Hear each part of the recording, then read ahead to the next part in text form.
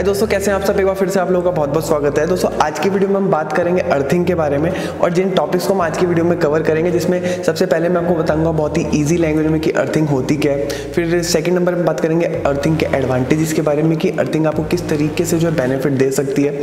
फिर third number पर हम बात करेंगे टाइप ऑफ अर्थिंग के बारे में। फिर उसके बाद हम बात करेंगे कि GI अर्थिंग और कॉपर वायर की जो अर्थिंग होती है, दोनों में क्या डिफरेंस होता है, मतलब GI और कॉपर का जो मटीरियल आता है इन दोनों में क्या डिफरेंस होता है। फिर लास्ट में मैं आपको कुछ गोल्डन टिप्स दूंगा अर्थिंग से रिलेटेड, जिसका कि अगर आप ध्यान में रखते हैं अपने घर में अर्थिंग करवाते समय तो वो आपके लिए बहुत ही ज़्यादा बेनिफिशियल हो सकता है। तो दोस्तों चलिए आज की वीडियो शुरू करते हैं।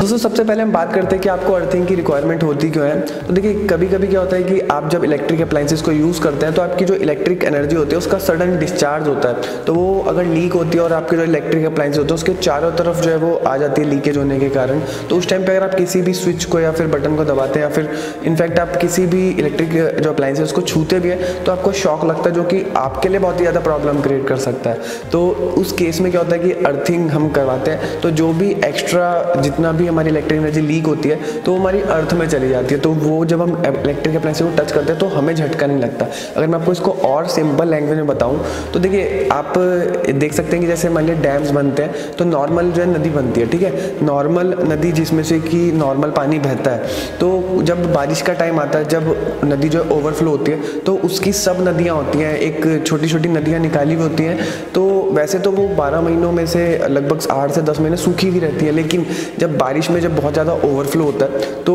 उस नदियों के जो है बैरेज खोल दिए जाते हैं और जितना भी एक्स्ट्रा पानी है वो उस छोटी छोटी नदियों में से जो है वो गुजार करके बैलेंस क्रिएट करा जाता है, जिससे कि जो शहर में जो है बाढ़ ना आए। तो इसी तरीके से जो एक्स्ट्रा डिस्चार्ज जो होता है हमारा इलेक्ट्रिक का, तो उसको जो है हम डाइवर्ट कर देते हैं अर्थ के अंदर, जिससे कि वो हमें कोई हार्म ना पहुंचा पाए। अब दोस्तों बात करते हैं अर्थिंग के बेनिफिट्स के बारे में। तो सबसे पहला बेनिफिट तो इसका ये है कि जो आपके शॉर्ट सर्किट होते हैं उससे आपको बचाता है ये, और आपके जो इलेक्ट्रिक अप्लायंसेस हैं उनको भी जो है बचाता है। और देखा जाए तो इलेक्ट्रिक अप्लायंसेस को तो बचाते हैं, लेकिन सबसे इंपॉर्टेंट जो कि आपकी सेफ्टी है उसको जो है बहुत अच्छे तरीके से करता है। दोस्तों ये अर्थिंग से रिलेटेड कुछ बेसिक्स है जो कि मैंने आपको बता दिया। अब चलते हैं थोड़ा सा टेक्निकल की तरफ। तो देखिए जो अर्थिंग जो होती है तो इसमें जो लीकेज होती है करंट की, उसको जब हम अर्थ तक पहुँचाते हैं तो जिस भी वायर का या फिर प्लेट का या फिर किसी भी चीज़ का जब हम यूज़ करते हैं तो उसकी जो रेजिस्टेंस है वो काफ़ी कम होनी चाहिए। मैं आपको इसको जो सिंपल लैंग्वेज में बताने की कोशिश करता हूँ। तो देखिए जो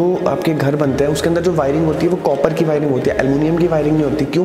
क्योंकि कॉपर की जो रेजिस्टेंस है वो काफ़ी कम होती है। कम रेजिस्टेंस होने के कारण जो इलेक्ट्रिसिटी का फ्लो है वो बहुत अच्छा होगा, और अच्छा होने के कारण आपका जो इलेक्ट्रिसिटी का जो बिल है वो कम आएगा। तो कहने का मतलब है कि रेजिस्टेंस को मैं अगर सिंपल बताऊँ, रुकावट बोलते हैं इसे। तो अगर रुकावट आपकी ज़्यादा होगी जो आपका वायर यूज़ कर रहे हैं तो आपका जो फ्लो है वो अच्छे तरीके से नहीं पहुँच पाएगा, तो झटके आपको लगने के चांसेस ज़्यादा है, तो उसकी जो एफिशिएंसी है वो कम हो जाती है। अब दोस्तों बात करते हैं कि GI अर्थिंग और कॉपर अर्थिंग में क्या डिफरेंस होता है, इसको आप कहाँ कहाँ पे यूज़ कर सकते हैं। देखिए जो आपकी जो GI अर्थिंग होती है वो अगर आप घरों में यूज़ कर रहे हैं तो कोई दिक्कत नहीं, आप घरों में यूज़ कर सकते हैं। और जो कॉपर अर्थिंग है वो आप जो है जो आपकी फैक्ट्रीज वगैरह होती हैं वहाँ पर ज़्यादातर यूज़ की जाती है, क्योंकि वहाँ पर जो रेजिस्टेंस है वो बहुत ही ज़्यादा हमें कम चाहिए होता है। तो सिंपल इज़ दैट कि जो आपका GI अर्थिंग है घरों के लिए यूज़ करिए, और जो अगर आप कॉपर अर्थिंग जो है आप फैक्ट्रीज वगैरह के लिए यूज़ कर सकते हैं। अगर आप घर में भी यूज़ करना चाहें तो कर सकते हैं। लेकिन दोस्तों ये तो मैंने आपको बता दिया, अब इसके प्राइस के बारे में बात करते हैं। तो जो कॉपर अर्थिंग होती है, गड्ढा आपका उतना ही खुदना, सारी चीज़ें बस कॉपर का अंदर जो है मटेरियल डलना होता है। तो उसकी हम बात करें तो लगभग जो प्राइस की बात करें तो जस्ट डबल जो है आपको प्राइस पड़ता है कॉपर का। तो ये जो थी दोनों में बेसिक जो है डिफरेंस है। फिर दोस्तों नेक्स्ट बात करते हैं कि आपकी जो अर्थिंग है वो कितने टाइप्स की होती है। तो अर्थिंग बेसिकली आपकी 3 टाइप्स की होती है। आपकी पाइप अर्थिंग हो गई और रॉड अर्थिंग हो गई, जो कि ये जो दोनों टाइप की अर्थिंग है आपकी घरों में जो है वो ज़्यादातर यूज़ की जाती है। फिर थर्ड नंबर पर आती है प्लेट अर्थिंग, जो कि ज़्यादातर आपकी कॉमर्शियल बिल्डिंग्स हो गई, जो बड़ी बड़ी बिल्डिंग्स होती हैं, या फिर आपकी जो फैक्ट्रीज वगैरह होती है जहाँ पे कि बहुत ही हैवी इलेक्ट्रिक अप्लायंसेस का यूज़ किया जाता है, वहाँ पर यूज़ की जाती है। और अगर आप फैक्ट्रीज वगैरह की बात करें तो अगर आप प्लेट अर्थिंग यूज़ करते हैं, प्लेट अर्थिंग प्लस कॉपर की अर्थिंग, इन दोनों का कॉम्बिनेशन बना करके अगर यूज़ करते हैं तो बहुत ही बढ़िया कॉम्बिनेशन है।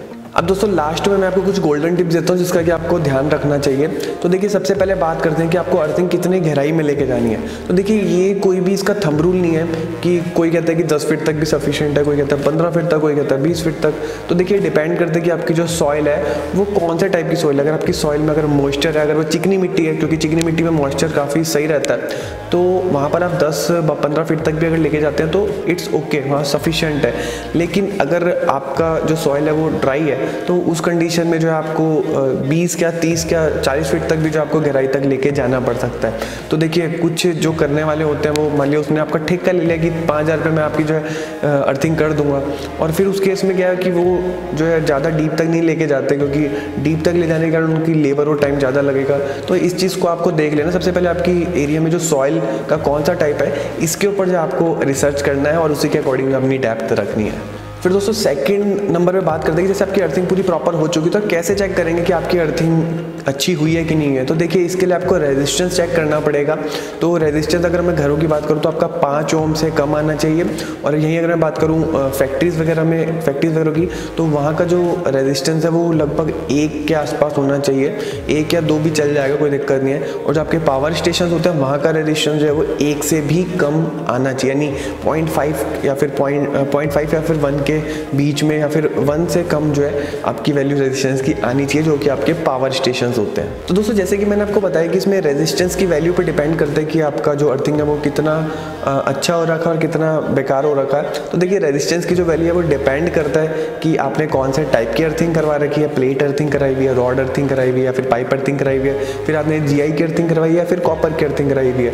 फिर इसमें जो रेजिस्टेंस है वो इस चीज़ पर भी डिपेंड करता है कि आपने कितने डीप लेके गए हुए और आपकी जो सॉइल है उसमें कितना मॉइस्चर है, और आपका जो रेजिस्टेंस है वो इस चीज़ पे भी डिपेंड करता है कि जैसे कि आपने देखा होगा कि अर्थिंग जब होती है तो बीच में जो केमिकल डाले जाते हैं, पूरा पहले क्या करते थे कि वहाँ पे चारकोल और सॉल्ट का मिक्सचर डाला जाता था। तो उसकी क्वांटिटी कितनी है, उसकी अगर क्वांटिटी ज़्यादा होगी तो मॉइस्चर भी जो है वो ज़्यादा टाइम तक बना रहेगा, ज़्यादा मॉइस्चर उसमें रहेगा। और अगर उसकी क्वांटिटी कम होगी तो मॉइस्चर भी ऑब्वियसली बात है कम होगा, मॉइस्चर कम होगा तो उसकी जो रेजिस्टेंस है वो भी जो है कम होगी। तो उसकी जो क्वांटिटी है केमिकल की, इस चीज़ पे भी डिपेंड करता है कि आपकी रेजिस्टेंस की वैल्यू कितनी है। फिर इसमें नेक्स्ट टिप जिसका कि आपको ध्यान रखना है, अगर आप GI पाइप का यूज़ करवा रहे हैं तो आप देख लीजिए कि GI के ऊपर हल्का बहुत भी जो है वो कॉरोजन ना हो, वो बिल्कुल नीट एंड क्लियर। हालांकि गैल्वेनाइज्ड आयरन के ऊपर जो है जंग नहीं लगता, लेकिन फिर भी उसे आप डबल चेक कर लीजिए, क्योंकि अगर आप अर्थिंग करवा रहे हैं उसमें अगर रस्ट आ जाता है या फिर रस्ट रिलेटेड कोई भी डैमेज आता है तो उस कंडीशन में जो आपकी जो रेजिस्टेंस है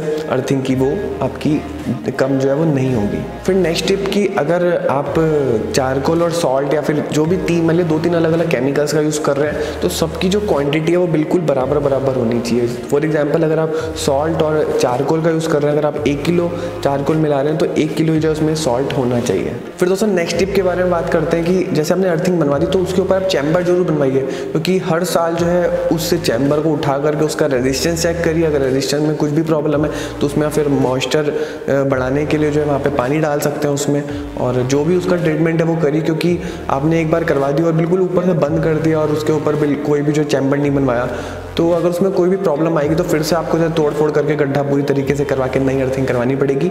और अगर आपने चैम्बर बनवा लिया तो उसका टाइम टू टाइम आप इंस्पेक्शन भी कर सकते हैं, और उसमें कोई भी इशू आता है तो उसको सही भी कर सकते हैं। तो दोस्तों ये कुछ चीज़ें थी अर्थिंग से रिलेटेड, बहुत ही बेसिक चीज़ें हैं जिनका कि जानना आपके लिए बहुत ही ज़्यादा ज़रूरी है, और आपकी अवेयरनेस के लिए सारी चीज़ें मैंने आप लोगों के साथ शेयर करी। और उम्मीद करता हूँ कि मेरी जो इन्फॉर्मेशन आपको अच्छी लगी होगी। अच्छी लगी तो इसको लाइक कर सकते हैं, और अगर आपको कोई भी क्वेश्चन इस टॉपिक के रिगार्डिंग तो आप नीचे कमेंट बॉक्स में पूछ सकते हैं। मेरी वीडियो देखने के लिए बहुत बहुत धन्यवाद। जय हिंद, वंदे मातरम।